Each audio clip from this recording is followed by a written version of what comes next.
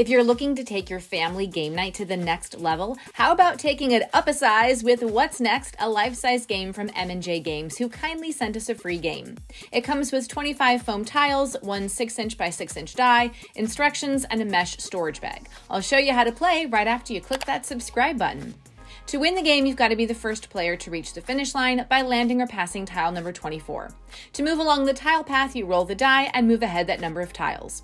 Then you'll follow the directions on the tile you landed on. You might have to pretend you're driving a race car or go back to start. Take turns rolling, moving, and performing the tile actions until one player wins. This game is really easy to learn, and we like that it gets players up and active to play instead of sitting around a table. It's like you've got a giant game board and your family members are the playing pieces. Yes, some of the tile actions include making a fart sound and doing a butt dance, which some parents might find inappropriate, but those actions are perfectly suited to the humor of the youngest players, ages 4 and up. You can play the game indoors or outdoors, which is great because we had more room to play outdoors than indoors. You'll need 2 or more players. Would your family enjoy this game? Let me know in the comments. The pros are it gets players active, it makes a board game life-sized, it's easy to learn, you can play indoors or outdoors, and it's fun for the whole family. I don't have any cons for this, so I give it 5 stars.